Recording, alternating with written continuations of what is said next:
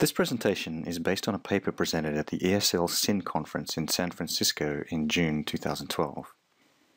The paper is titled Transaction-Accurate Interface Scheduling in High-Level Synthesis and was co-authored by Sean Dart, John Sanguinetti and Mike Meredith, all of Forte Design Systems.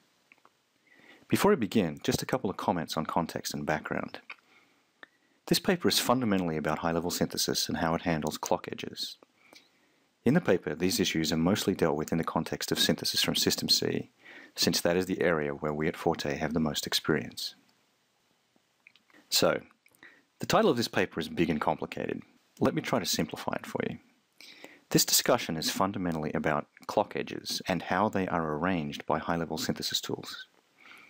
I'd like to start out with a 2-minute primer on high-level synthesis and then explain how a high-level synthesis tool views an interface and why they may be treated differently when compared to traditional RTL models. I'll then compare the pros and cons of various mechanisms for dealing with interfaces in the high-level synthesis world. Basically, high-level synthesis tools take abstract descriptions that may have either no notion of time or a limited notion of time, and converts that abstract description into an RTL representation that is fully timed. The major task involved in this process is called scheduling, and involves the insertion of clock edges into the design and deciding in which clock cycle each operation should be performed. Operations include reads and writes to I/O ports, as well as things like multiplications and additions. Compare this to RTL design, where the user manually inserts all the clock edges in the design. This applies to both control and data path operations, connections to memories, buses, and other blocks or modules in the design. Again, every clock edge that ends up in your gate-level model is there as a result of your manual actions. One of the major benefits of having the high-level synthesis tool decide the schedule is that you can quickly retarget your abstract model to different environments and performance nodes. In RTL, if you model something to take 10 clock cycles with a 65 nanometer technology, it will still take 10 clock cycles when you get to a 28 nanometer library. With an automated scheduler, this is not the case. Thus, the more abstract model, combined with high-level synthesis, is far more reusable. Interfaces are pieces of code that deal with I/O. These are often called protocols. For a block to communicate with another block, the two need to agree on a protocol of signals and implement those correctly. This involves a specific set of control and data signals arranged in time around specific clock edges. In traditional RTL models, this notion is not tricky at all, since the entire design implementation is completely scheduled around clock edges. You simply arrange the I/O according to the protocol rules and write your code like any other RTL code. In high-level synthesis models, however, you have to ask the question, how do I model at a higher level but still produce an RTL block that will talk to my other RTL blocks according to a specific protocol? The two fundamental ways are you write completely abstract functions and have the high-level synthesis tool insert the protocols around it, or you somehow model the protocol as part of the high-level synthesis description and have it translated as part of the high-level synthesis process. The first of these is most common in ANSI C-based flows, since that language has no notion of time. The latter is more common in System C flows, since you have the notion of wait in this language, which corresponds to a clock edge, and thus allows the modeling of specific protocols. In the high-level synthesis world, there are many ways that interfaces have been dealt with over the years. Sometimes thinking has been guided by the choice of language and sometimes by the nature of the scheduling algorithms inside those high-level synthesis tools.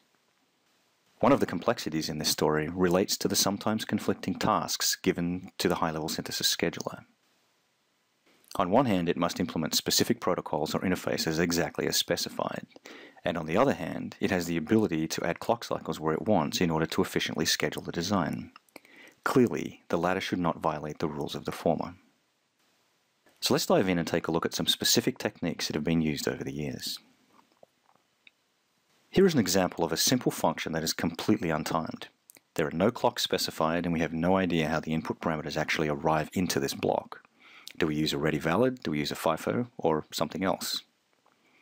All the I/O specification is handled outside the model itself. For example, there may be a GUI or some meta file that defines what kind of handshakes the high-level synthesis tool should use for each I/O path. The high-level synthesis tool will schedule this code according to the user's constraints and insert clock edges wherever it chooses. This mechanism is fine for simple block-based design, but the verification at the behavioral level does not actually ever simulate the interfaces. The first time you actually simulate any functionality that includes the handshake is in the Verilog RTL, and this is quite limiting. For large, complex, multi-block implementations, this restriction becomes very important since we really need the high-level verification to include the verification of the interfaces as well as the content of each module. In a completely timed model, the user inserts a wait for every clock edge in the design. This is somewhat more abstract than RTL, but the designer is still handling the details of scheduling, instead of leaving some freedom for the high-level synthesis scheduler to move things around and insert edges in the most optimal places. In this style of design, every wait implies exactly one clock edge, and no clock edges will exist in the output that was not explicitly modeled with a wait in the input. High-level verification is good with this approach, but the low-level nature of the input code really detracts from some of the key values of high-level synthesis, namely, high productivity due to that abstraction and the very flexible reuse story if you wish to retarget this design to another technology that requires a different schedule. For example, if you wish to have this model run at 2 times the performance, you would need to rewrite this code. Since we have an example here with a wait included, this is a good place for me to mention code motion rules. A high-level synthesis scheduler will have some notion of code motion. These rules define the way in which the scheduler can move operations around clock edges.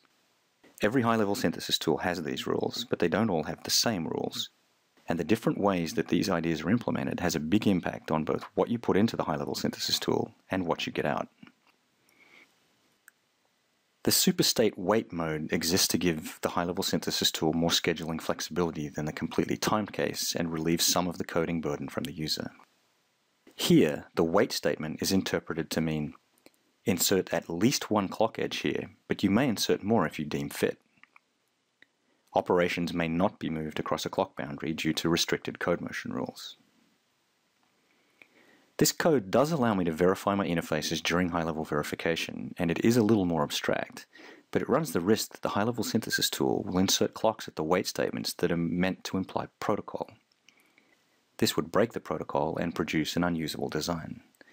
One alternative would be to create different kinds of waits, some of which are exactly one clock cycle, and others which are at least one clock cycle. We could also use some kind of pragma to define the way in which wait is meant to be considered in specific code blocks.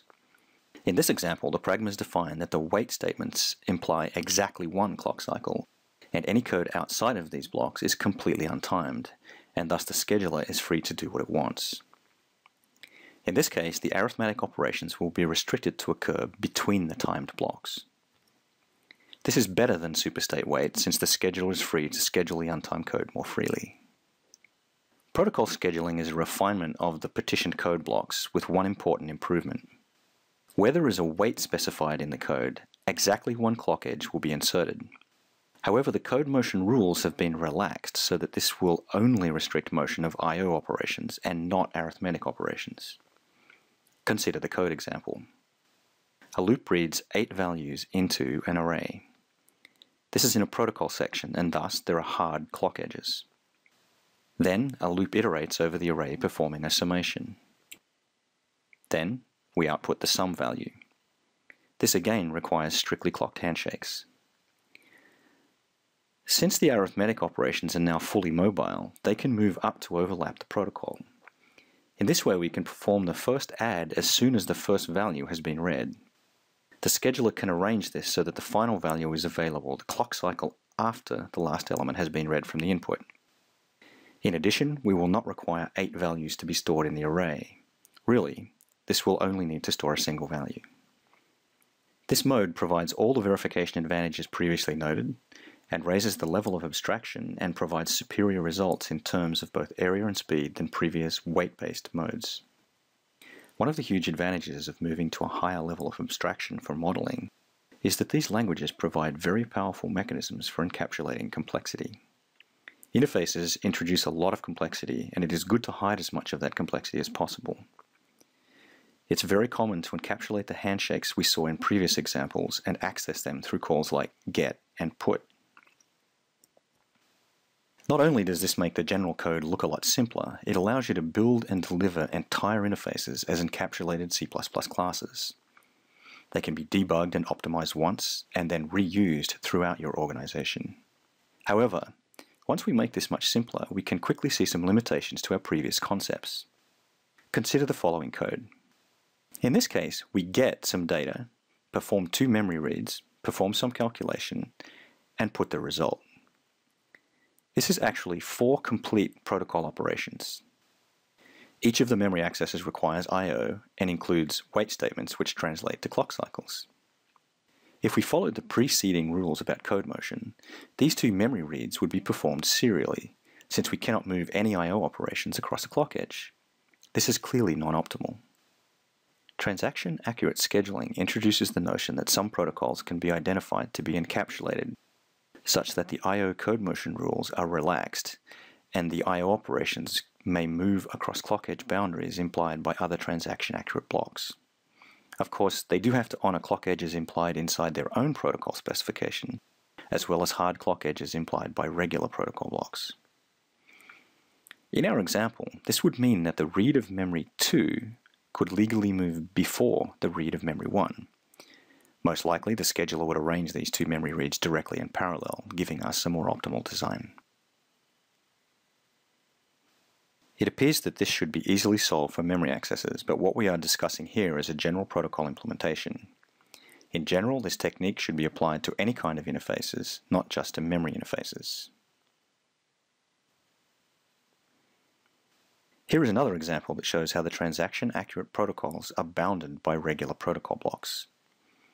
In this case, the memory accesses may be inverted or executed in parallel, but they cannot cross the boundary imposed above them by the go.read. This allows you to keep the code high-level and flexible, but honor the synchronization imposed by some external block. This form of interface modeling is very high-level, particularly when using pre-canned interface IP, and allows the maximum of flexibility for scheduling both micro-operations like adders and multipliers, and macro-operations like bus or memory I/O. We've demonstrated here some of the different mechanisms that have been implemented by high-level synthesis tools over the years. This is not an exhaustive list, but it does serve to raise some of the issues that need to be considered when implementing a flexible scheduler that can also deal with user-specified protocols and clock-based timing. Thanks for watching the presentation. I hope this has helped to improve your understanding of scheduling in high-level synthesis and the impact that different scheduling mechanisms will have on your models and RTL results. For further details, please look us up at www.forteds.com.